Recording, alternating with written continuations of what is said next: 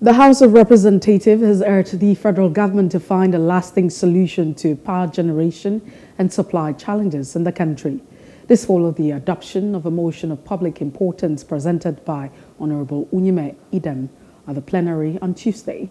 In his presentation, Idem expressed worry about the incessant interruption of power supply across the country in the past weeks. He lamented that the poor supply has disrupted businesses and lives of Nigerians who are equally burdened with several tariff increments. The lawmaker informed his colleagues that the federal government, through the Transmission Company of Nigeria and the market operators, has begun the disconnection of electricity and not complying with the operation codes and guidelines. The House subsequently directed its Committee on Power to oversee the implementation of resolution and report back in 1 week.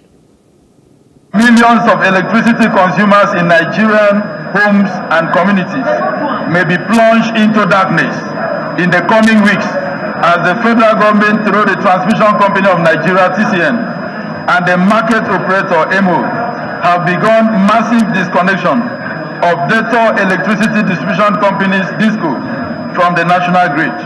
Note that an extension of the grace period of 60 days given to the defaulters DISCOs, wherewith they are expected to comply with the provisions of the market rules, respect to payment of the outstanding invoices, posting of adequate bank guarantees, and forwarding their active power purchase agreement to the MO/TCN is almost over.